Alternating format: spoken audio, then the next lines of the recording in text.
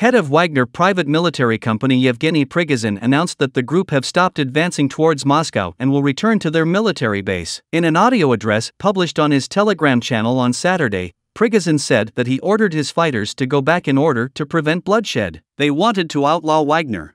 On June 23, we started Justice March. We reached 200 kilometers close to Moscow over the course of one day. During this time, we did not shed a drop of blood. But now the moment has come when blood can be shed. Realizing the responsibility of the possible shedding of Russian blood, we turned back our convoys and returned to our camps as planned, Prigozhin said in his address. It should be noted that on June 23, Prigozhin announced that a large number of Wagner fighters were killed following the missile attack on their position that was launched upon Russian Defense Minister Sergei Shoigu's order. Following this, Prigozhin announced that Wagner was en route to Russia with 25,000 troops to punish Shoigu and Chief of Staff of Armed Forces Valery Gerasimov.